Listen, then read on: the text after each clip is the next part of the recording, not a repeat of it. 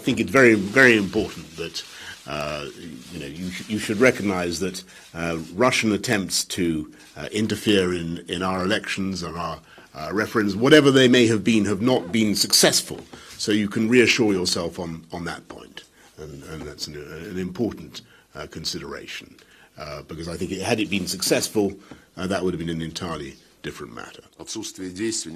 If no actions are taken, then there can be no results. On that, I agree with you. But we'd still like to be presented with facts on our unsuccessful interference.